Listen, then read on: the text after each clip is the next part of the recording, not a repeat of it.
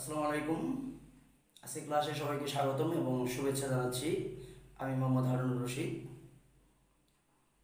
বিশেষ করে তোমরা যারা নবম এবং দশম শ্রেণীর শিক্ষার্থী আছো এবং 2023 সালের এসএসসি ও দাখিল পরীক্ষার্থী তাদেরকে আজকে 2022 সালের দাখিল পরীক্ষার যে গণিত প্রশ্নটি হয়েছিল সেখান থেকে একটি সৃজনশীল প্রশ্ন সমাধান করব বলে উপস্থিত হয়েছি।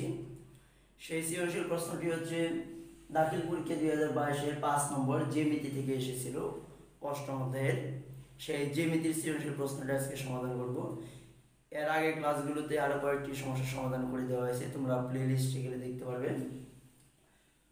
তো দেখো এখানে যে প্রশ্নটা আছে, এখানে একটা বৃত্ত আছে এবং বৃত্তের দুটি স্পর্শক আছে, এখানে আরও অনেক অংশ আছে। কতে একটি প্রশ্ন আছে যেটি উদ্দীপকের সাথে কোনো সম্পর্ক নেই। খতে যে প্রশ্নটা আছে সেটা আমাদের প্রমাণ করতে হবে টিএম ইকুয়াল টু টিএন, আর গতে প্রমাণ করতে হবে যে angle M O N equal to angle M R N. তাহলে চলো প্রথমে আমরা ক নাম্বার যে সমস্যা আছে সেই সমস্যাটি সমাধান করি। ক নাম্বার বলছে 7.2 সেন্টিমিটার ব্যাস বিশিষ্ট অর্ধবৃত্তের ক্ষেত্রফল নির্ণয় করো। অর্ধবৃত্ত, তাহলে প্রথমে আমরা বৃত্তের ক্ষেত্রফলের সূত্রের কথা চিন্তা করি। বৃত্তের ক্ষেত্রফলের সূত্র তোমরা নিশ্চয়ই জানো, পাই আর স্কয়ার। আর অর্ধবৃত্ত যদি হয় তাহলে একে অর্ধেক করতে হবে, অর্থাৎ হাফ পাই আর স্কয়ার। হাফ পাই আর স্কয়ার। আর এর মান কত হবে? 7.2 এর অর্ধেক। 7.2 কি? ব্যাস। আমরা জানি ব্যাসার্ধ হচ্ছে ব্যাসের অর্ধেক। ব্যাসার্ধ হচ্ছে ব্যাসের অর্ধেক। তাহলে ক নম্বর সমস্যাটা আমরা সমাধান করি।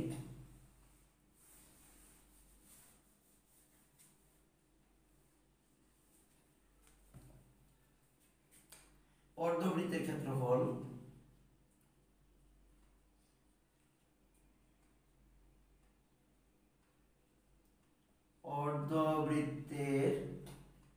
ক্ষেত্রফল সমান হাফ পাই আর স্কয়ার এত বর্গ সেন্টিমিটার। হাফ ইন্টু পাই এর মান 3.1416 ইন্টু আর হচ্ছে ব্যাসার্ধ 7.2 হচ্ছে ব্যাস, তাহলে এর অর্ধেক এখানে নিতে হবে। তাহলে 7.2 ভাগ 2 স্কয়ার এত বর্গ সেন্টিমিটার। ব্যাসকে 2 ভাগ করলে ব্যাসার্ধ পাওয়া যাবে। তাহলে এটাকে যদি আমরা ক্যালকুলেশন করি, তাহলে হাফ ইন্টু 3.1416 ইন্টু এটা 7.2 কে যদি আমরা 2 দিয়ে ভাগ করে স্কয়ার করি তাহলে ভাগ হচ্ছে 7.2 নিচে হচ্ছে 2 ভাগ করলে আসে 3.6 এটাকে যদি আমরা স্কয়ার করি 12.96, আর এখানে হলো আমাদের 12.96 এত বর্গ সেন্টিমিটার। তাহলে প্রথমে আমরা 7.2 কে 2 ভাগ করলাম এবং পরে এটাকে স্কয়ার করলাম। এখন যদি আমরা পুরোটা ক্যালকুলেশন করি একসাথে, ক্যালকুলেশন করি তাহলে প্রথমে কত? হাফের পরিবর্তে আমরা কি লিখতে পারি? 0.5। তাহলে 0.5 ইন্টু 3.1416 ইন্টু 12.96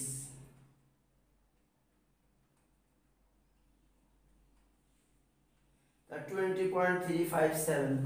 অনেকগুলো সংখ্যা এখানে আছে, তাহলে আমরা দশমিকের পরে 2 ঘর নিলাম। 20.36 বর্গ সেন্টিমিটার, এটা হলো অ্যান্সার।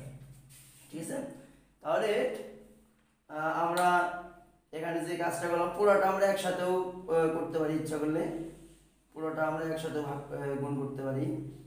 ইন্টু 3.1416 এরপরে ইন্টু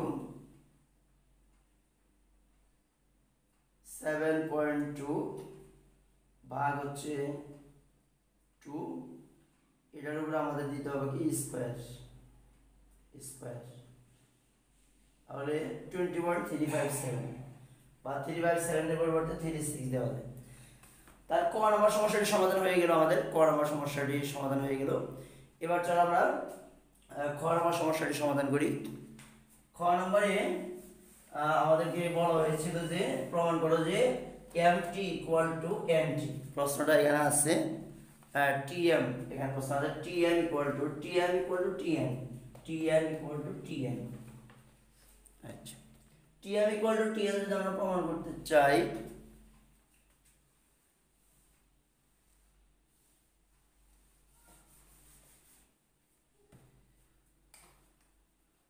খ নম্বর প্রথমে বিশেষ নির্বাচন আমাদের লিখতে হবে।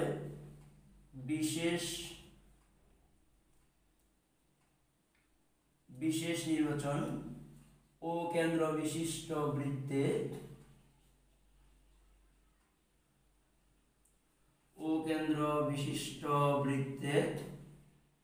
mt ও nt দুইটি স্পর্শক প্রমাণ করতে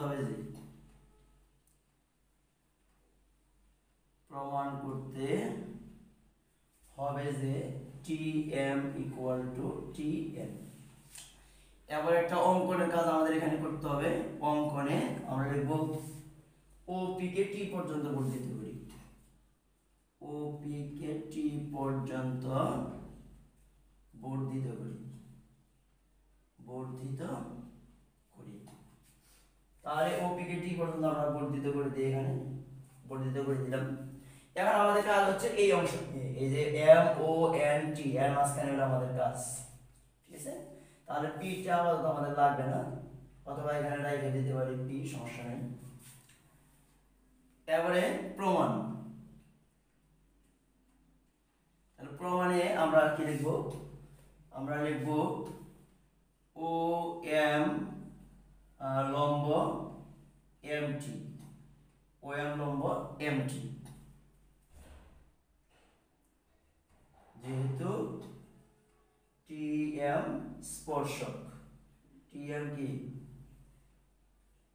স্পর্শক, তাহলে OM লম্ব যদি MT হয় তাহলে আমরা লিখতে পারি অ্যাঙ্গেল OMT = 90 ডিগ্রি, অর্থাৎ এটা একটা সমকোণ, এবার লিখতে পারি কি আবার ON লম্ব TN, যেহেতু তোমরা এটা ব্র্যাকেটে রাখতে পারো, যেহেতু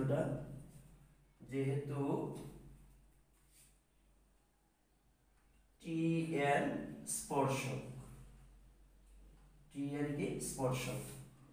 তাহলে সুতরাং অ্যাঙ্গেল এখানে ONT = 90 ডিগ্রি। তাহলে দেখো এখানে এটা 90 ডিগ্রি আর 90 ডিগ্রি, তাহলে আমরা বলতে পারি এই ত্রিভুজ এবং এই ত্রিভুজ দুটো কি সমকোণী ত্রিভুজ। এখন আমাদের কাজ হচ্ছে এই দুটো ত্রিভুজকে সর্বসম প্রমাণ করতে হবে। কি প্রমাণ করতে হবে? সর্বসম প্রমাণ করতে হবে। তাহলে আমরা যদি সর্বসম প্রমাণ করি,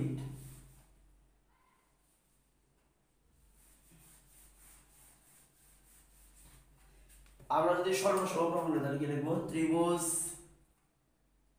MOT ও ত্রিভুজ NOT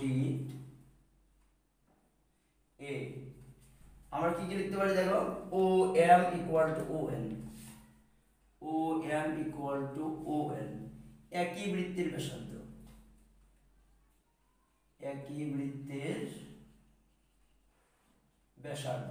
ঠিক আছে।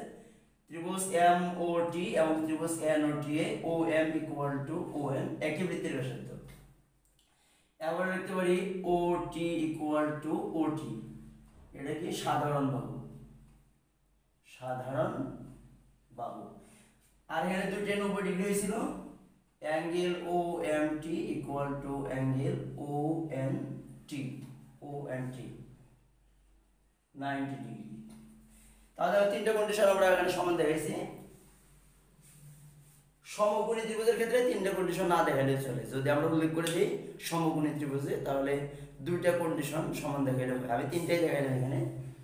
তাহলে আমরা বলতে পারি কি ত্রিভুজ এম ও টি সর্বসম ত্রিভুজ এন ও টি। যদি সর্বসম হয় তাহলে এই ত্রিভুজের সবকিছু যদি সমান হয় তাহলে আমরা এখন লিখতে পারি T M equal to T N. ঠিক আছে, তাহলে এটাই আমাদের প্রমাণ করতে বলা হয়েছিল এই ত্রিভুজে, তাহলে প্রমাণটা কিন্তু আমাদের হয়ে গেল অতি সহজে। তাহলে অতি সহজে আমরা এখান থেকে খ নাম্বার যে সমস্যাটি ছিল সেটি কিন্তু সমাধান করে ফেললাম। চলো এবার গ নাম্বার সমস্যাটি সমাধান করি। গ নাম্বার কি বলছিল, angle M O N equal to প্রমাণ করতে হবে to angle M R N. এটা আমাদেরকে প্রমাণ করতে হবে। তাহলে এখন আমাদের কিন্তু আর এই বর্ধিত অংশ যেটা আমরা নিয়েছিলাম সেটা কিন্তু এখন আমাদের লাগবে না, এই পর্যন্ত শেষ। আগের অংশে আমরা ফিরে গেলাম গ নম্বরে। অথবা তোমরা ইচ্ছা করলে এই স্পর্শক দুটো মুছে ফেলতে পারো, উদ্দীপকে আছে বিধায় আমি মুছতেছি না। ইচ্ছা করলে তোমরা স্পর্শক দুটো এখান থেকে সরিয়ে ফেলতে পারো। গ নম্বরে আমরা কি লিখবো, গ নম্বরে প্রথমে হলো বিশেষ নির্বাচন। বিশেষ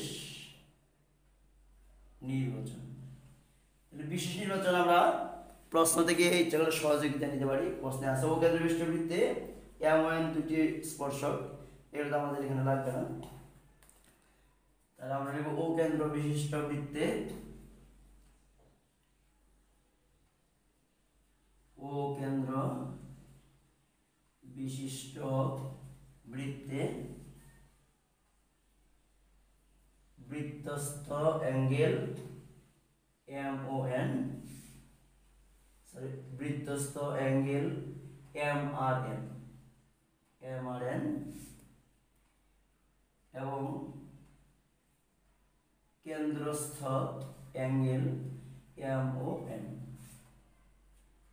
প্রমাণ করতে হবে যে M O N equal to to angle M R N, এটা আমাদেরকে প্রমাণ করতে হবে। ঠিক আছে, তাহলে এবার আমরা প্রমাণে যাই। প্রমাণে আমরা এখানে লিখবো এম ও পি, ত্রিভুজ কোনটা, ত্রিভুজ হলো M O P, M O আর, ত্রিভুজ এম ও আর এর বহিস্থ কোণ হলো এটা M O P, angle M O P equal to angle M R P plus angle, আর এখানে পি পর্যন্ত না আসলেও চলবে, ও পর্যন্ত আসলেও হবে, ও দিয়ে আমরা এরপরে M R O equal to হবে আর এম ও, কারণ কি এই বাহু এবং এই বাহু দুটো কি একই বৃত্তের ব্যাসার্ধ, তাহলে একই বৃত্তের যেহেতু ব্যাসার্ধ এই দুটো বাহু, তাহলে কোণ দুটো কি হবে, সমান হবে, সেটা আমরা পরে আসবো। তাহলে দেখো যেহেতু এটা একটা কোণ, বহিস্থ কোণ, আমরা একটা উপপাদ্য জানি, সেটা হচ্ছে কি কোন ত্রিভুজের বহিস্থ কোণ বিপরীত অন্তস্থ কোণ দ্বয়ের সমষ্টির সমান। কোন ত্রিভুজের বহিস্থ কোণ বিপরীত অন্তস্থ কোণ দ্বয়ের সমষ্টির সমান। তাহলে এটা হলো বহিস্থ কোণ, আর এই দুটো হলো কি বিপরীত অন্তস্থ কোণ, তাহলে এটা হবে এই দুটোর কি সমষ্টির সমান। এখন দেখো কিন্তু angle M R O equal to angle R M O, এই দুটো কি পরস্পর সমান, কারণ কি এই ব্যাসার্ধ দুটো কি পরস্পর সমান। আমরা জানি কোন ত্রিভুজের দুইটি বাহু পরস্পর সমান হলে বাহু সংলগ্ন কোণ দুটিও পরস্পর সমান। কোন ত্রিভুজের দুইটি বাহু সমান হলে বাহু সংলগ্ন কোণ দুটিও পরস্পর সমান। সেই হিসেবে আমরা এই দুটো সমান লিখতে পারি। আর এই সমীকরণটা এখন কি দাঁড়াবে, এই সমীকরণটা সুতরাং angle M O P equal to আমরা লিখতে পারি অ্যাঙ্গেল এম আর ও প্লাস, যেহেতু এই দুটো সমান আমরা আবার লিখব এম আর ও, সুতরাং angle M O P equal to 2 angle M R O, 2 angle M R ও। এটাকে আমরা ধরে নিলাম 1 নম্বর সমীকরণ। এখন আমরা চলে যাব এই ত্রিভুজে এন আর ও, এই ত্রিভুজে আমরা চলে যাব। তাহলে এই ত্রিভুজের ক্ষেত্রে আমরা কি লিখতে পারি?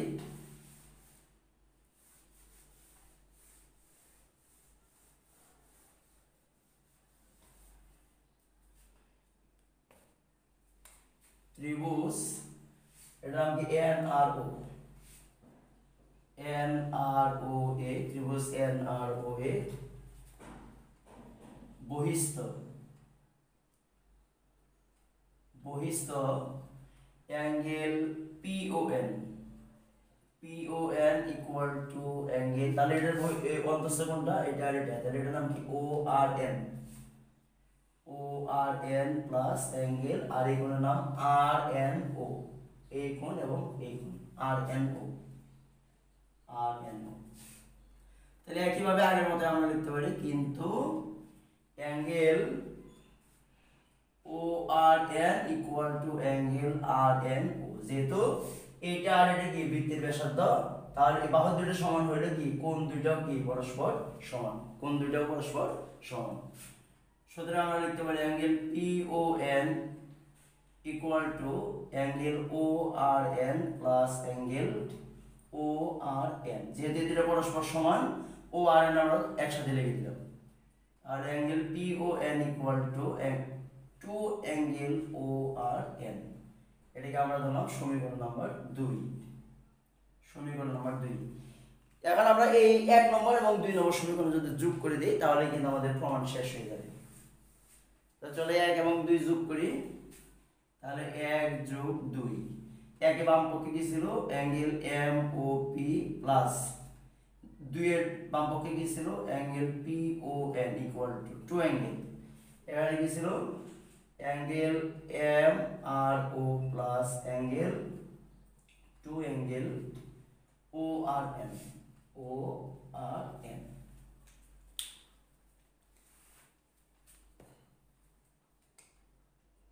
বা অ্যাঙ্গেল দেব M O P P O N, এই দুটোর পরিবর্তে আমরা একসাথে এই কোণটা লিখতে পারি, এর নাম হলো এম ও এন। তাহলে M O N equal to, এই 2 আর 2 থেকে 2 কমন নিলাম, এম আর ও আর ও আর এন, এই দুটো মিলে একসাথে আমরা এই বড় কোণটা লিখতে পারি, এটার নাম কি হবে? তাহলে M R N, angle M R N. তাহলে এর মাধ্যমে আমাদের গ নাম্বার যে প্রশ্নটি ছিল সেটির সমাধান হয়ে গেল। তাহলে আজকে দাখিল পরীক্ষা 2022-এর 5 নম্বরের জ্যামিতি থেকে যে প্রশ্নটি ছিল সেই প্রশ্নটি আমরা সমাধান করলাম। পরবর্তী ক্লাসে আমরা অন্য একটি সমস্যার সমাধান করব ইনশাআল্লাহ। সেই পর্যন্ত তোমরা সবাই ভালো থাকো, সুস্থ থাকো। সবাইকে ধন্যবাদ জানিয়ে আজকের মতো এখানে বিদায় নিচ্ছি।